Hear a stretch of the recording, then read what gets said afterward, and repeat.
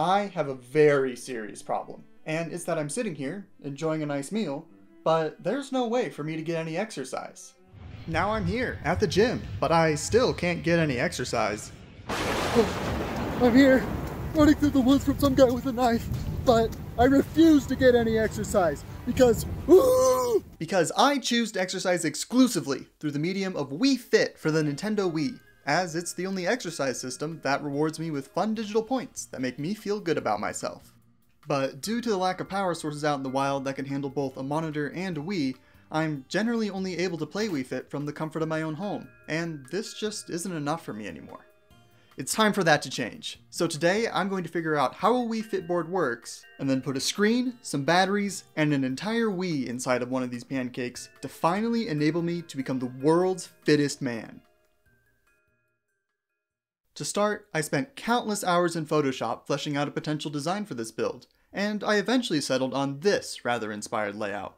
Unfortunately, I don't know if putting a screen here is even possible, so I need to figure out how a Wii Fit board works to verify that cutting a hole in it won't destroy any sensors. A Wii Fit board is pretty easy to take apart, and it looks like there are just 4 weight sensors built into the 4 feet of the board, which makes sense. When you play games that involve leaning, the board just takes measurements from each of the 4 sensors, and then does a bit of simple math to figure out where your weight is actually distributed. The important thing though is that there aren't any sensors in the middle of the board, so I should just be good to plot my screen down there, at least from an electronic standpoint. My one concern is that cutting a big hole there might ruin the structural integrity of the board. See, the main section of the Wii Fit board is actually 2 pieces of plastic that slot together and are reinforced by this metal frame, so there might be some potential for the board to flex a bit along the seam, which would be bad news for a fragile screen sitting along there.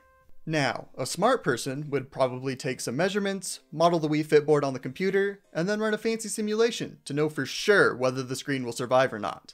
But I'm not a smart person.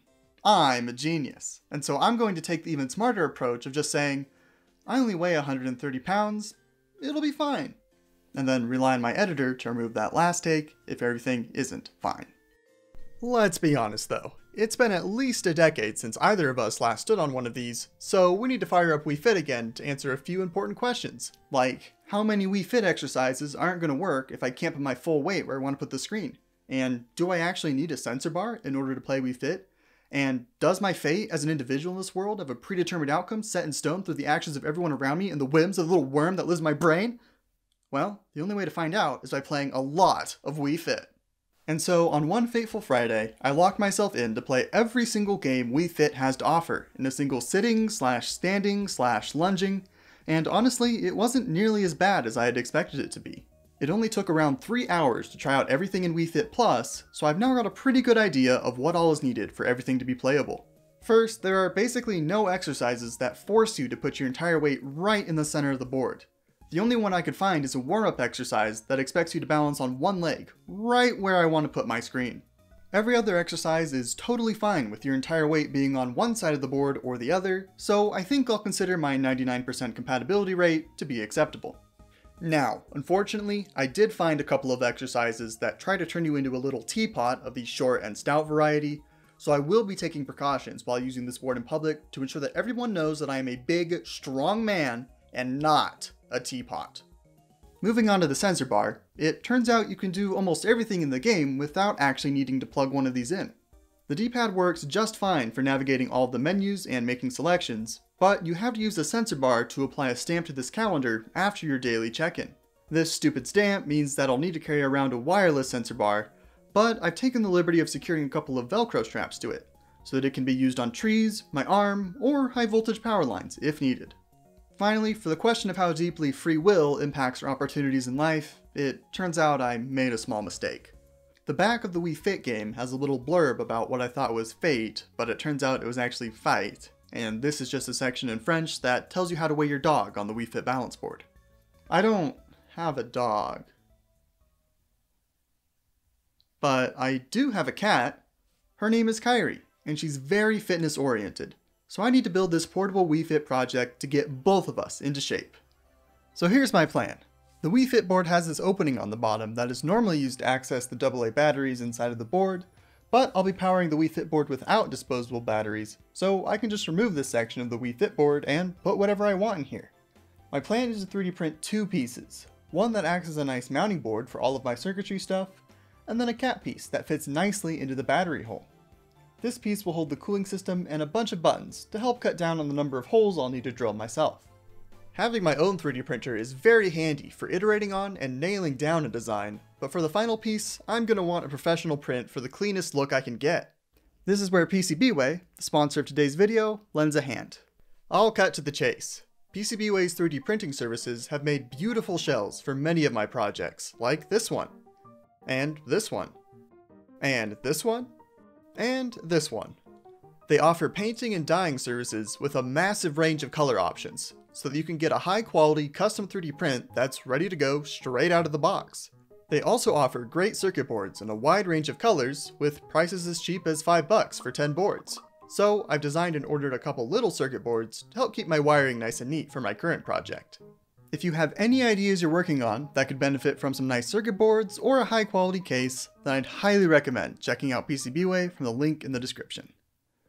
While I wait for those boards to arrive, I'll spend my time working on the other parts of the project. I'm allergic to AA batteries, so I need to find a different way to power a Wii Fit board.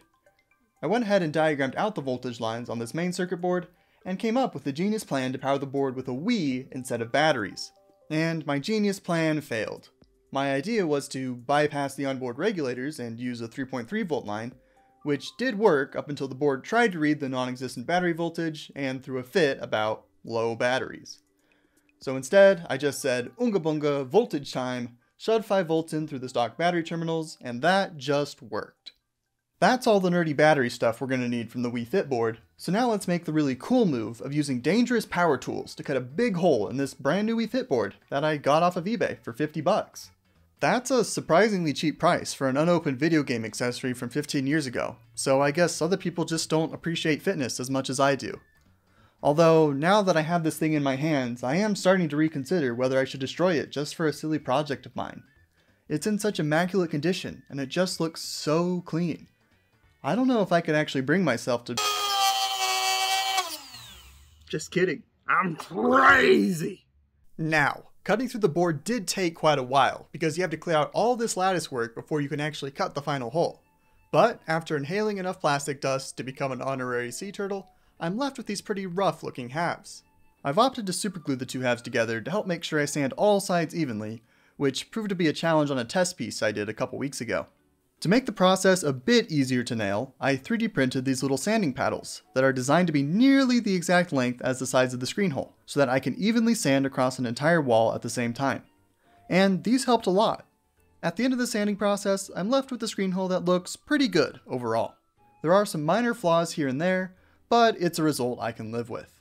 The biggest mistake I made was when I accidentally mixed up the air in and air out ports on my shop vac and blasted 30 minutes worth of sanding everywhere. That was an absolute joy to clean up. So, a word of advice if you want to cut up your own Wii Fit board like me. Don't. Just about everything for the final assembly is all figured out at this point. To help relieve stress on the screen, I went ahead and put an outline of white foam around my new hole for the screen to rest on. To mount the screen and speakers, I designed this little cage to hold them, which latches into the board just like this.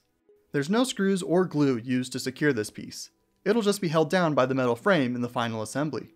I also went ahead and drilled the holes for the speakers, and went with this rather avant-garde offset of the outer speaker holes to help bring a sense of a curve to an otherwise rigid project. And if you think I'm just coping because I completely botched lining up the drill on the first set of holes, then I guess you just aren't sophisticated enough to appreciate a master artist's vision. Must suck to be you. Trimming a Wii was a lot more comfortable for me than drilling holes into plastic, and initial tests on this trim are looking good. Now, there are 2 relocations that this trim needs in order to work properly for this project. The first one is the Bluetooth module, as this is what allows the Wii to talk to wireless devices like Wii remotes and the Wii Fit board. I'm sure a wired GameCube controller would work wonderfully for Wii Fit given enough practice, but I don't think I'm brave enough to pioneer that method of play just yet. The second relocation that's important for this build is a component called the MX chip, which keeps track of the Wii's clock even when the system isn't powered on. This is critical for my project, as I need the Wii Fit calendar to stay correct for the years of use that I'm definitely going to put into this thing. My PCBWay circuit boards have arrived, so we're all good to proceed with the final assembly. I've superglued a 3D printed battery holder to the bottom of the board, I've installed the 4-layer tech suite to handle all of the power management and audio stuffs, I've made sure that the charging setup works, and I've modified the Wii Fit power button and LED to make it work for the Wii too. So the system is getting really close to being done. The Wii fires up and runs games perfectly, but I didn't go to the effort of putting a Wii into a Wii Fit board just to play a boring game like Super Mario Galaxy. I want to play Wii Fit. So it's time to finally see if this system can support my weight, or if I'm going to have to do an entire redesign after this screen shatters.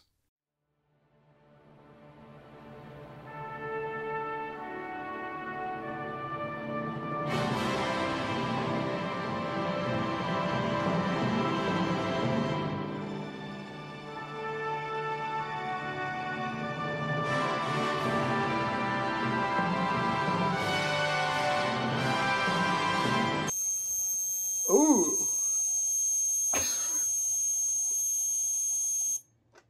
Okay. That didn't look very good. My initial analysis was correct. That wasn't good. The screen itself didn't actually break, but the Wii it was connected to refused to boot up again after this.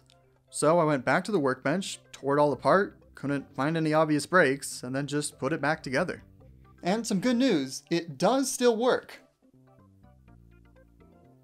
For about 2 minutes before that happens, and the system becomes completely unusable until you turn it off and let it cool down for a while.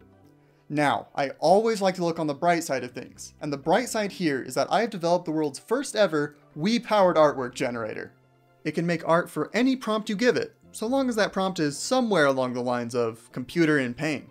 Unfortunately, my portable Wii Fit machine can no longer play Wii Fit portably, so I think we're going to need to cool its artistic inclinations at least a little bit. So what exactly broke here? Well, I don't know for sure, but judging by its behavior, I'm pretty sure something broke inside of the Wii's GPU. It seems like the Wii works fine while the computer chips are cool, but then when they heat up, something expands and causes a critical point to lose connection. The good news is that I have a theory on what might have caused the break. First, this 3D printed part that everything mounts to has a lot of flex to it that I didn't think about. Motherboards don't like to bend, so it's possible that the board flexed and broke the big GPU as a result. If that's what happened here, then in theory I might be able to fix the issue by blasting the GPU with heat and putting some pressure on it to try and get those broken joints to flow back together. And to my great surprise, this actually worked. The Wii now runs for extended periods of time without gobbledygooking, so I threw it back in the Wii Fit board, made some adjustments to keep everything from breaking again, and this time.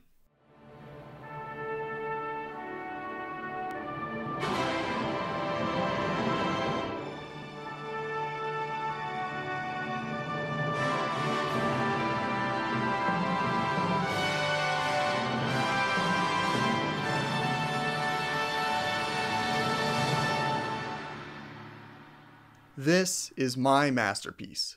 The world's first ever hula hoop proof mobile exercise system is finally complete. So to celebrate, I'm leaving my house and exercising wherever I want.